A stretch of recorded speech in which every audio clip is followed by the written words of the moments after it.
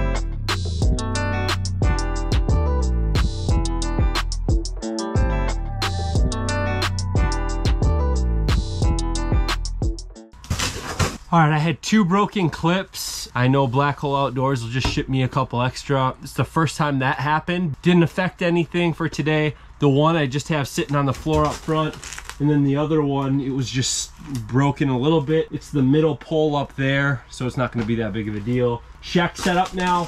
I've got all the bracing up. I'm gonna try to clean the floor with the shovel again real quick here. It's 3:45 right now, so I got an hour and a half before sunset. By sunset, hopefully I can get some lines down and be in for that night bite.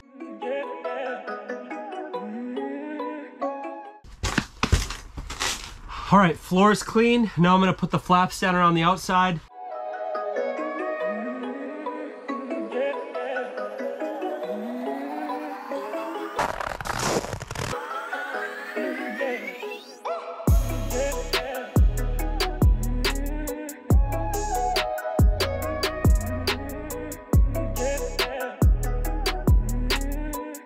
All right, so I'm all done backfilling and banking around the shack. I had to do a lot around the wheels because there's flaps that go all the way up to here and over.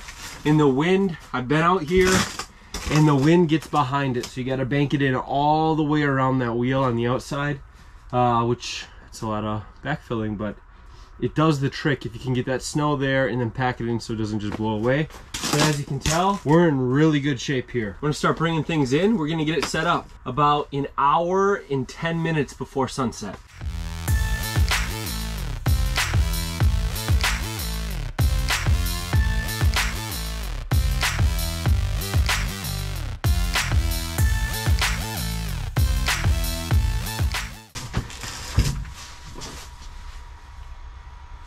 All right, now that that's done, I'm gonna put these straps on.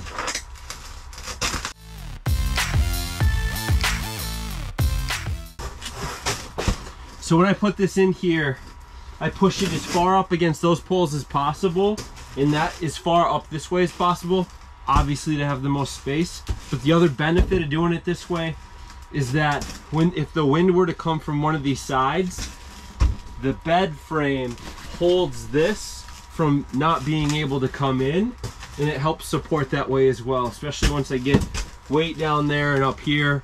This thing stays in place really good, and it helps support the overall structure of this from side to side motion.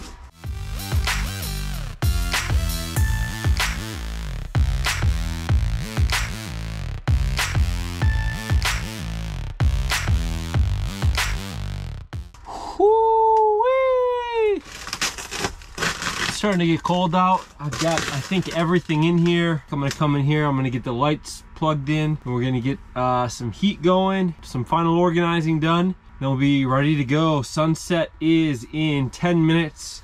Probably gonna be a little bit after that. I wanna get fully set up before I drop any lines down. So, time's a-clocking.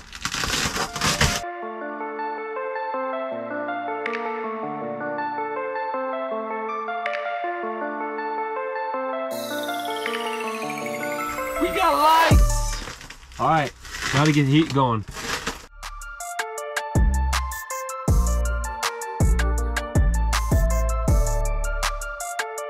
pretty much everything in here and set up. Heater 1 is going. Oh, I just got to get my air mattress out. A little bit of organizing. I'm about ready to grab some rods out, get some lines down while I just kind of putz in here, and then probably make some dinner. That's the way that we do the setup. I'm very fortunate that I came during the daylight. It's a lot easier to set up during the daylight, number one.